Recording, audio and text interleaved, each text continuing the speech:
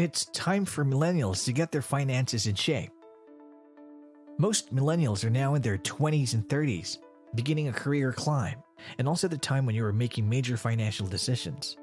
These financial decisions can include home ownership, investment strategies, and family planning. Certainly, you want to try and avoid some of the financial hazards that have transpired in the lives of previous generations. Financial literacy is seldom taught in school, so if you didn't learn it at home growing up, your first time in the real world may get you into some financial distress. Check this video to learn some of the top financial tips that will help millennials make smart financial decisions. Take online money management courses. Because most millennials excel at technology, then it's best to sign up for courses in basic economics, accounting, and budgeting. These types of courses can be very affordable and very well delivered by the online professor. This is a very efficient way to update yourself on financial topics that may simplify and improve your financial life. Build up your retirement savings. Did you know that Wells Fargo revealed that almost 50% of millennials weren't planning for retirement? Make sure you participate in your employer's 401k plan, even if you can only afford to contribute the minimum every month. Make a list of your whole financial picture. It is recommended that you make a list of everything that is spent each month. After you have digested this information, ask yourself this question: how am I going to pay for all of this?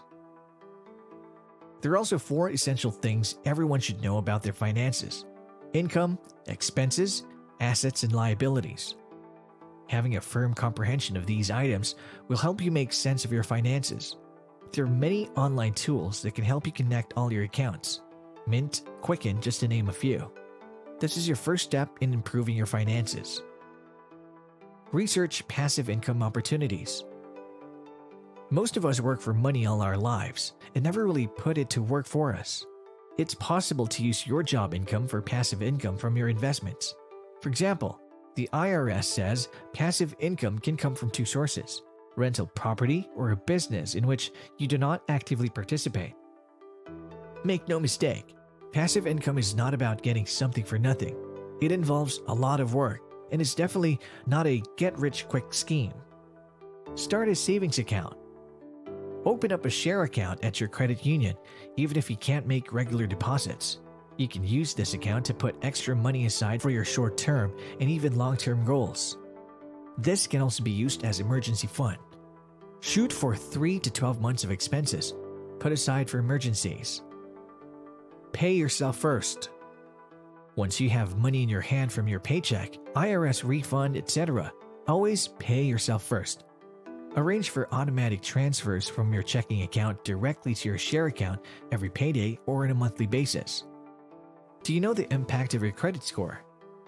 Everyone, but especially entrepreneurial millennials, need to understand that their personal credit can be the defining factor in getting working capital in the future. Getting approved for a loan can be very challenging when your credit score is low. Learn how to read your credit report and check it frequently. Reduce your debt faster. Pay off small debts first and gradually tackle the larger ones. This will allow you to see the results and stay motivated. Enlist the assistance of a trusted mentor.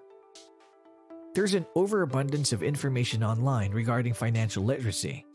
However, picking the brain of someone you know and trust is better. Their insights are often tailor-made to your specific needs. Remove extra costs. It is a proven fact that millennials have expensive habits, like $5 lattes every day, eating out on a regular basis, designer fashions, etc. Keep a close eye on your expenses and trim them where you can. Raise your children to be financially savvy. At this point, you may already have young children or are planning to start a family. Teach them that saving money is essential. When they're old enough, take them to your credit union and help them open up their accounts. This will hopefully excite them to continue saving their own money. Hopefully, these financial tips will keep your finances on track while you're young. Remember, you have a very bright financial future ahead of you if you start now and stick with it. Here's a final tip. Don't rule out credit unions. Young adults are looking to credit unions for their financial security, mostly because they're smaller and give them more personal attention. Credit unions offer small dividends, discounted loan rates, reduced fees, and other benefits to their members, all which are beneficial to your financial freedom. Finding out what local credit unions offer may take a little time, but doing your research can definitely pay off.